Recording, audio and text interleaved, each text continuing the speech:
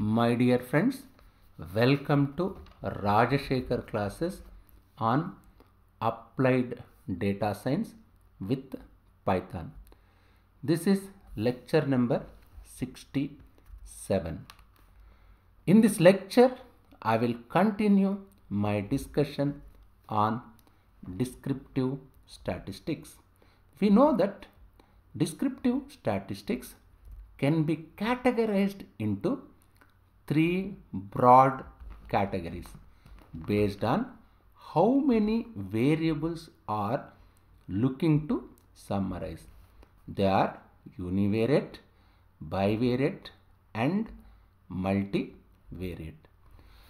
Let's take a look at univariate descriptive statistics. Univariate descriptive statistics include the measures of frequency, measures of central tendency, and measures of dispersion. We will discuss each in turn.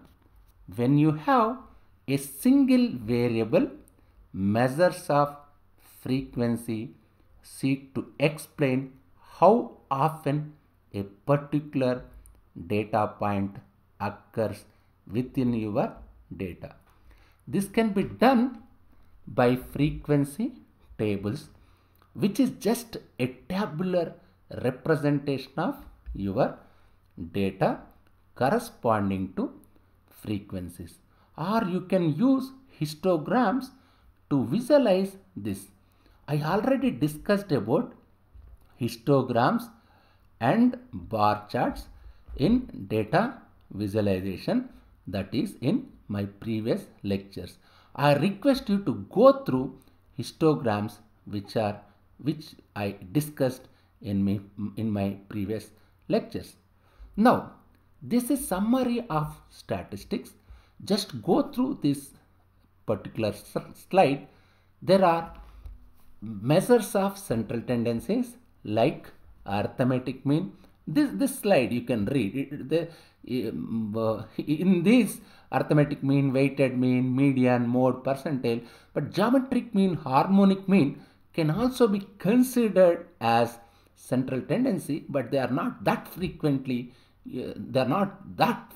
used in many data analysis problems.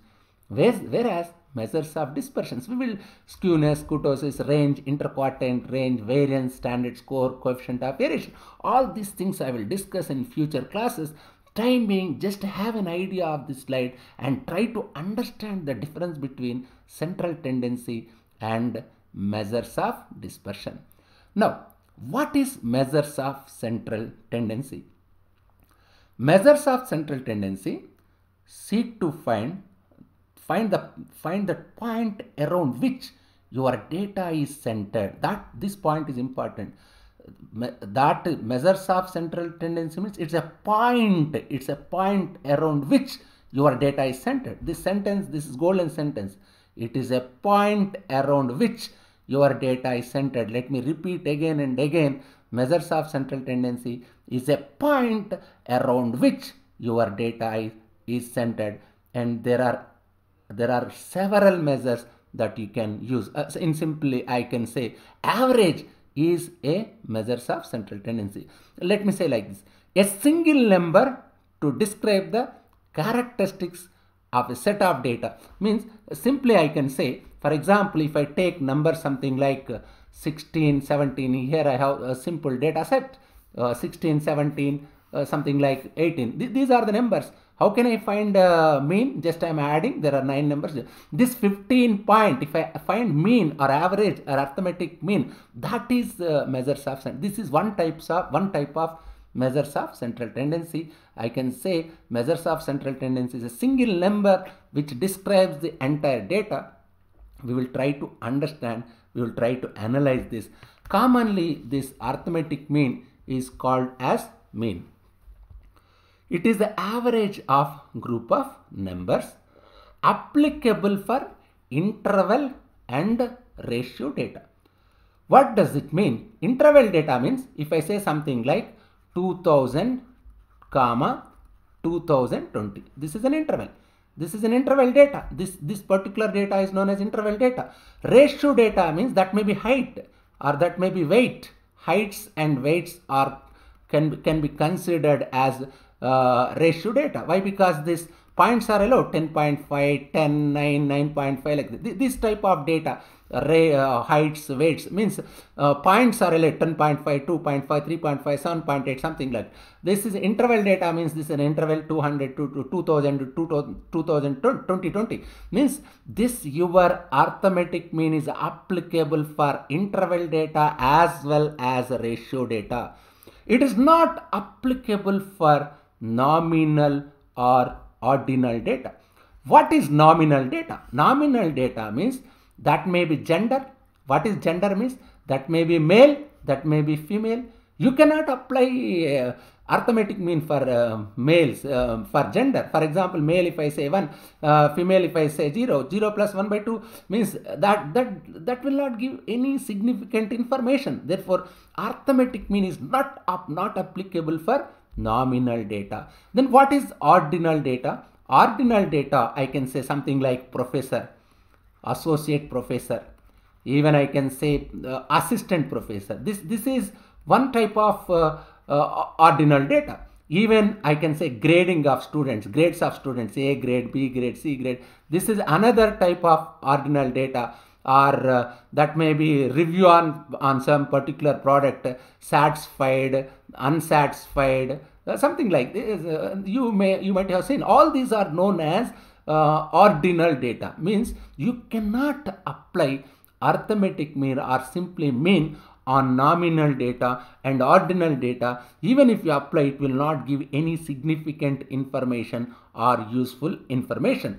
Yes, this is affected by extreme values. This is affected by outliers. Anyway, I will try to explain this in after few seconds. Even we will try to understand with simple Python code. Just time being understand that this arithmetic mean is affected by extreme values. This is simple formula how one can calculate arithmetic mean. Everybody can understand this simple formula. Anyway, we will try to take one simple numerical examples. Let me say I have a data set 60, 20, 10, 40, 50, 30. How can I calculate population mean? I already discussed what is population in my previous in lecture number 65. How can I calculate population mean? Sigma xi by n. There are 6 elements. I must add these 6 elements and I must divide with 6. Therefore, what is my population mean here? It is 35. Anyway, let me take impact of outliers. The same data set which we are using, but here I am taking this 1000 as an outlier. If you calculate arithmetic mean again, what happens? Just see, you are getting 172.85, whereas in previous case you were getting 35. Means it is affected by outliers. Instead of x bar, let me say this is mu. Therefore, it is this your population mean or simply mean or average is affected by this outlier. Why? Because previous population mean is 35. Now you are getting 172.85 by introducing an outlier. Therefore, your arithmetic mean is affected by outliers. It's simple and straightforward. Sample mean, let me say I have a sample. This sample consists of data 57, 86, 42, 38, 90, 66. I collected this sample from particular population. This sample mean is indicated by x bar, whereas population mean is indicated by mu, whereas sample mean is indicated by x bar. This is the sample mean. You are getting something like 63.167. Now, let me proceed. Mean of group data. What is this mean of group data? We will try to understand. This mean of group data is indicated by mu. This f is known as frequency. This m is known as class midpoint. Means f1 is frequency of first class, m1 is midpoint of first class, f2 is frequency of second class, m2 is midpoint of second class, so on, by sigma fi means that is f1 plus f2 plus so on fn. We will try to understand, we will analyze this. How will it be? Just see, calculation of Grouped data. What is this group? There is it's an interval between 20 and 30, 30 and 40, 40 and 50, 50 under 60, 60 under 70, 70 under 80. Means you can understand what is this language. Here you have frequencies. What you have to do after frequencies, you must identify middle points. How will it be? How can I find middle points? These are the frequencies. This 20 plus 30, 50 by 2 means it's 25. This is middle point. 30 plus 40, 70 by 2 means 35. 40 plus 50, 92, 90 by 2 means 40. In similar manner, 70 plus 80 by 2 means 75. These are the middle points. What you have to do? You have to multiply middle points with frequencies. 25 into 6, that is 150. 18 into 35, that is 630. 11 into 45, that is 495. 11 into 55, that is 605. This just I am multiplying, adding. This is sigma fm. Sigma fm means 2150. What is my sigma fi? Means 50. If I calculate what you are getting 43.0. This is known as mean, isn't it? That is population mean. What about weighted average? What is where one can find applications of weighted average? Just it's simple formula. Just weighted average means sigma x into w by sigma w. We will try to understand with this weighted average with simple example. Just see this one real-time application. Weighted average means your midterm marks has got some weightage, and your final exam may have got some weightage. For example, just see, suppose your midterm test score is 83 and your final exam score is 95. Using weightage of 40% for midterm, this 40% for midterm and 60% weightage for your final exam score, then what you have to do? You have to compute weighted average of your scores, and also if the minimum average for an A is 90, means to get A grade, minimum you must get 90 marks. Will you earn A grade? That's what it says. It is simple and straightforward question. Just see, how can I calculate weighted average? What is your marks? Your midterm marks is 83, whose weightage is 40%, means 40 by 100. Your final exam score is 95, whose weightage is 60%, means 0.6 by sigma w, means that's what that previous slide formula says.